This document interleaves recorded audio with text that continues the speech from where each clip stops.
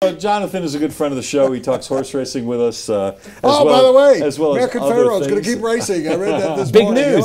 I guess that's why you're here. The two of you can talk about that. I can leave. But we invited Jonathan back today. Why? Just to ask 3 tough questions. Why? What? You'll have to ask him, or he'll ask us. I don't know what the question. Why? I don't know what to ask him. No. He's asking us. How does it feel to be a PA He's announcer? Asking us the questions. Maybe you should go to Nebraska. They're looking for a PA guy. Yeah. I heard that story. Yeah. They've gone through 3. They've gone through 3 in like 6 days. So what do you want to talk about? So this is going to be some hard questions, and I you'll thought each. we were asking him questions. No, he's asking us 3 No, we're hard reversing the rules questions. today. Oh, I'm okay. asking the questions. Oh, okay. And so the first hard question is, and you'll each have a minute to answer. The Rockies. He's like a Hermione Gingo. Remember? What?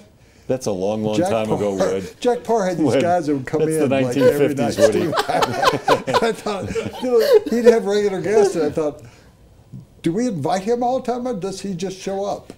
I just show up, yeah. Oh, well, good for you. I like need that. something to do Okay. between the hours of 1 and 3. And we have to think up something for him to be out. So you're asking 3 tough questions. So these are Okay. 3 tough questions. Okay. And the first one is about the Rockies and about the Major League Baseball draft. Should the Rockies tank to get the #1 pick in the Major League Baseball draft? The Rockies don't have to tank. They do it naturally. There's no reason to Best of tank. both worlds. Yeah, Except, I mean, wait, but you're wrong. They might mess this up. They might actually go out and win 5 or 6 games in a row, and then they're back being the third I would pick team. bet strongly against that happening. No, but I think his question is a Yeah. good one here.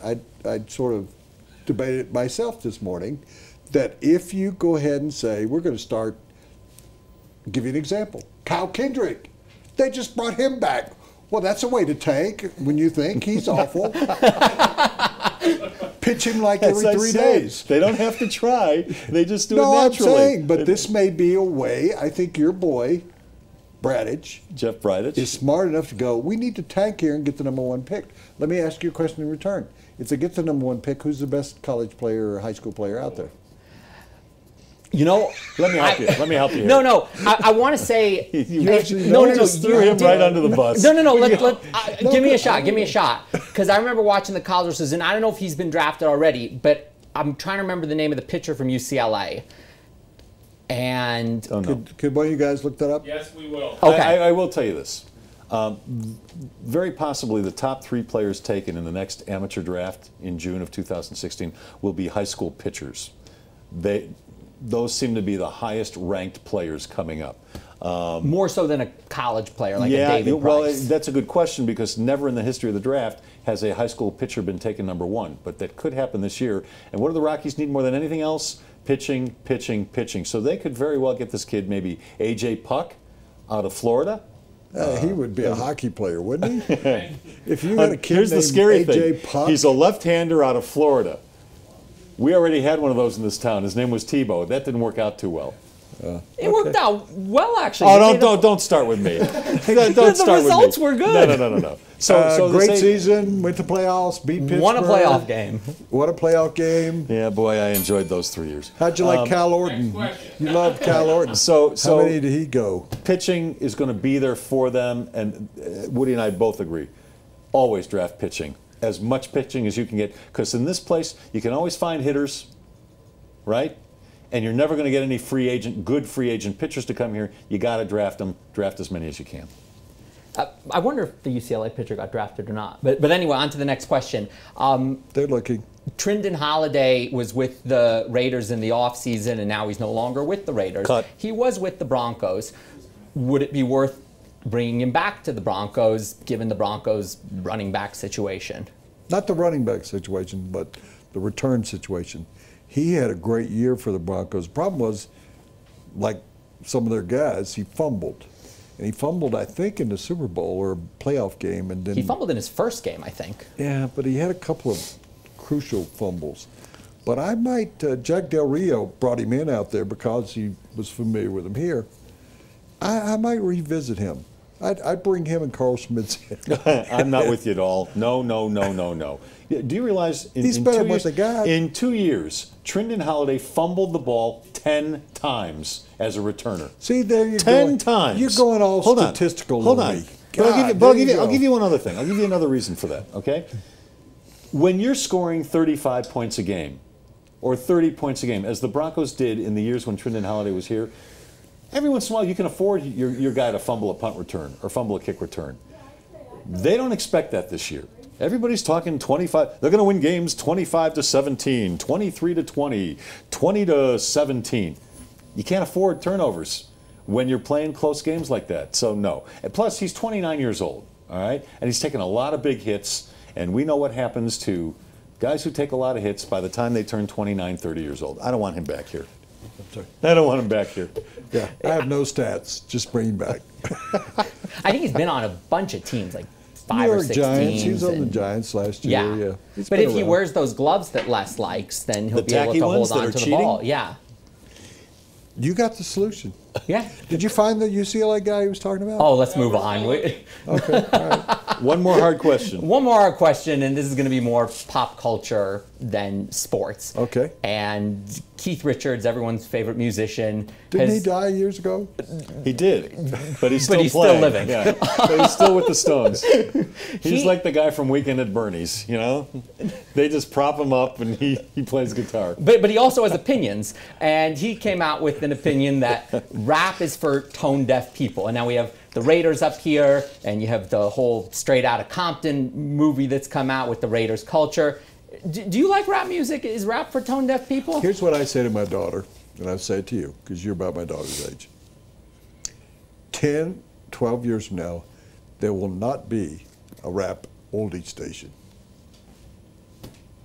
That's how lasting that music is. I understand what he says. I understand what Keith Richards is saying because there's not singing there. So you can be tone deaf. It's just like listening to people who are talking. You don't hear music when people are talking, so you don't hear music when people are rapping. I do like some rap. Like who? I think Eminem is brilliant. Sure, yeah. Oh, I've got him all over my iPod. I think he's brilliant. There are a couple others. He's doing home and garden shows. I think, what are you talking about? I think Pitbull's pretty good. Eminem? I think, yeah. Chocolate or peanut? I like plain, not peanut. So, but Eminem is yeah. like fighting. He's been boxing exhibitions. He's doing a show on Home and Garden where he improves your backyard. And you think that's legendary? To me, rappers are more poets than they are musicians Or commentators. or singers. Is that fair? Yeah, I would say so, in social commentary. And All the young guys here are laughing at me right now. It's like he just doesn't get it. They don't get rap. I get it. I just don't care for it all that much. Although Eminem, he's great. I don't get it. I don't like it. I don't listen to it. And I can promise you, 10 years from now, there will not be a rap oldie station. I think, yeah, the music might have peaked in the 90s with Tupac. And Saying, you're right, in 12 years it may not be here. Can you imagine, do you like rap? I do. Okay, so 10 years from now, how old are you now? 30? I just turned 30. 30. You'll be 40, you'll have kids, you'll have rugrats all around, and you get in the car and you go say, hey kids, listen to see what I liked before. And your kids are going to go, Dad, you're an idiot. Do you walk around the house doing, channeling Biggie? I mean, do you? No, I don't, but Do I you will. walk around the house singing other songs? No, not really, but I will say that if you're ever in a club, when like Sir Mix-a-Lot comes on, Oh, well, yeah. everybody's Baby like, Got oh, Back? that's my jam. Are you yeah. kidding me? 2 Jewish guys talking about rap. Baby Got Back. Yeah. Or was it the Sugar Hill Gang? Did they do the Rapper's Delight? Oh, that was brilliant. That stuff was brilliant. Woody's sitting here. Who? I think I've overstayed my welcome. Goodbye, Jonathan. Thank you. Thank you very much. There's Andrew Dice Clay. What? Yeah. No. There he is. I got more hair Ladies than and he gentlemen, does. Andrew Dice Clay. But watch your mouth, all right? Yeah, he's not the cleanest of Jonathan, characters. thanks, man. We'll see you soon. Thank you. Jonathan Horowitz, that segment. Probably the only person here that saw him in concert in Reno. He was, Andrew Dice Clay was the entertainment. A friend of mine had a big birthday party in Las Vegas about a year ago. And his sons brought in Andrew Dice Clay to do the entertainment without thinking that there were women there and a lot of older people there. And within 10 minutes, people were walking out. He crosses the line. I took a lady in Reno to see him, and someone at Barry Fay or somebody set it up for me and said, afterward, go back and meet him. This lady who was very liberal said, I am not going backstage for any reason in history. He offended a lot of women. He turns off a lot of people, and there are a lot of clubs around the country that won't schedule him. His career died for like 15 years. It was too far over the top. That segment brought to you by Cooney Bob Lexus Saget of Greenwood Village. He's not as dirty as Bob Saget. He's very blue. Cooney Lexus of Greenwood Village. It's where we buy our cars. They're located right off I-25 in Bellevue. Check out their inventory at CooneyLexusofGreenwoodVillage.com.